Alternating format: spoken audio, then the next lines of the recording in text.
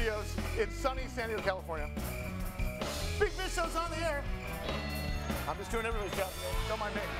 Brought to you by Anison. Do they still make Anison? It's aspirin mixed with desperation and a little catnip. Greg, tell me off our producer's hot tub on it right now. If you see a shot glass over there, it's NyQuil. Of course. You know, nothing like daytime cold and honey, flu. I haven't drank for a week. Sipping on that Listerine and NyQuil. There you go. Hey, great to have you along today. A couple of things. Have you guys heard the story about Tay-Tay? Band, do you know who Tay-Tay is? Come on. I'm seeing her tomorrow. All right, by the way, did you go to the Limited and get an outfit for yourself before you go to see the Barbie movie? What would implore you to go to the Barbie movie and go to Taylor Swift? I know. Having a niece in town? Okay, fine. Sorry. Thanks. I think he went to chess. No, he just killed because my niece, who's dying of she lost an arm yesterday. Thanks, Jared. What I was getting to is she has her own economy. Like she is larger than the GDP. Yes. Of Corfu, Capri.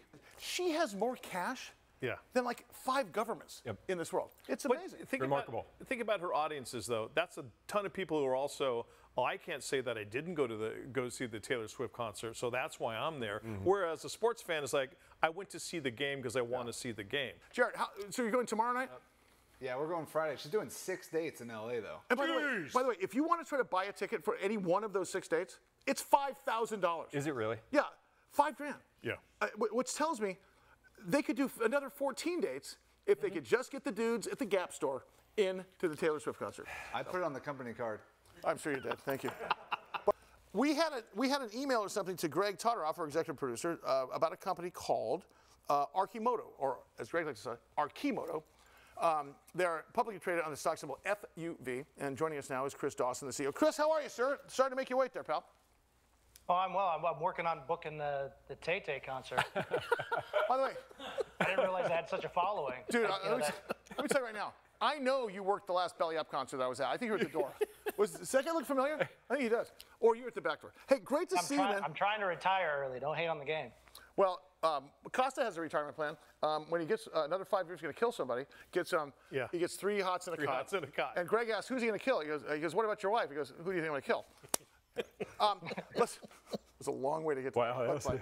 Yeah. Hey, talk to us about this company, because I'm looking at your website here, and it looks like you guys are right at the right place at the right time with respect to these functional vehicles. Talk about that. Yeah, absolutely. I think we were really at that intersection of where there's going to be a mass adoption for micromobility as energy prices and costs continue to go up and up and up, and fuel becomes more and more expensive. As a result, as well as just electrics and the acquisition cost and the operation there. So that vehicle, the FUV or MUV and Rapid Responder Deliverator, are all built on that same platform. And they're all about 3 times as efficient as your modern Tesla is.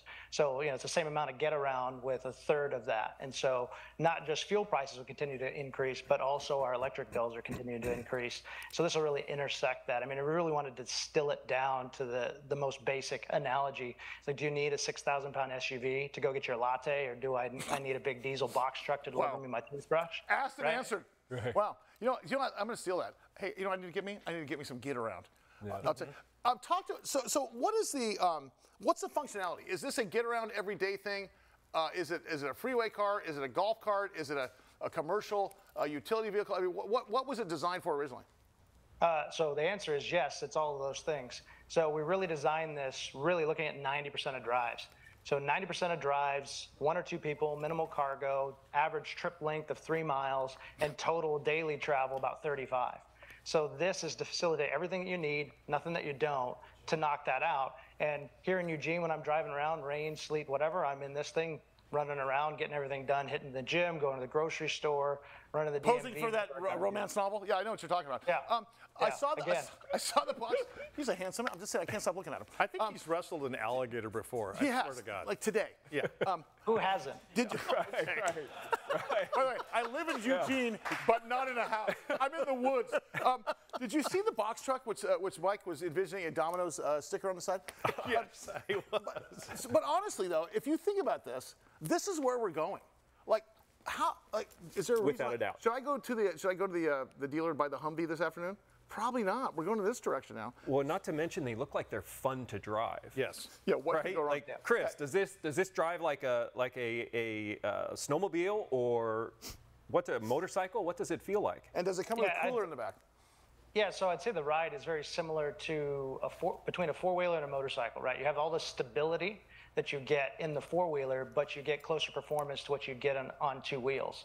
And so you still have that motorcycle control structure, but you also still have a foot brake. So it's very comfortable, very intuitive for anyone to just jump in and go. I can give someone a 30-second run through on the controls, and they're off into the races. It'll hit 80 miles an hour on the highway. Wait. Wow. It goes 80?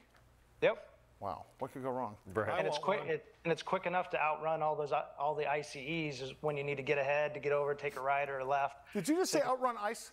I'm just asking for a friend.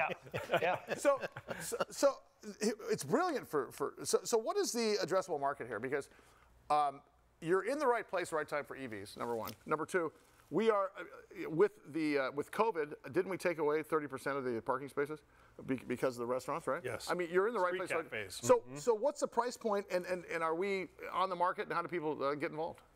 Yeah, so we are on the market. The stripped down base price is at $19,900. All the way up to 25 plus, depending on the options that you select for it. And to your point around parking and everything else, if you're living in a thick urban area, this is a really ideal vehicle. We drive around here, we even stick two into one parking spot. Wow. And so you can put these next to each other in a lane if you really wanted to. So we're taking up far less space. It's a lot easier to find parking. Most places are completely agreeable to let you park this where they park motorcycles or out front. So you can really get these in here, and it's not just the energy usage, but also the space that we're taking up, the amount of material that goes into the vehicle. So if you really want to be intellectually honest around what a sustainable vehicle looks like, this is what that is. Chris, is maintenance and upkeep pretty minimal? Yeah. So just like in any electric vehicle, there's far less moving parts than there is in a typical ICE. We're even more simple, again, because we've built this to all the things that you need for that get around, but none of the things that you don't. So it means maintenance is considerably less and easier. You end up getting into more part swapping than anything. And so you have less parts to break. The parts that do break are just swapped out with local maintenance. So we have maintenance partners in our bigger areas that also help us support. We have our own maintenance team, but then we forward deploy maintenance assets as needed. Hey, Chris, are there dealerships, or do you go order through the website? How do we want to buy 6, so let's get that going. How do people get involved? Yeah, so we're direct to consumer. You can buy them right on the website. We do have a dealer down in San Diego that we're polishing up and getting that to roll out, and we'll likely land a dealer in Florida. Those are our two biggest areas, and really getting out to where the people are that are buying this product. That's so awesome, because we want you in studio, because Mike Costa has a dealer in San Diego and in Florida. So,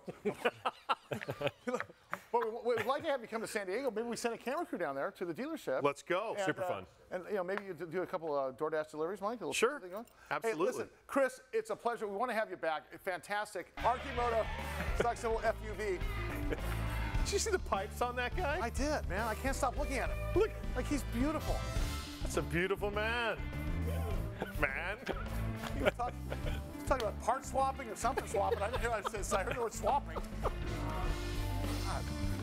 I don't care what he's pitching. I want him back on the air. No. Big Biz Show continues. Stand by. See you in a minute.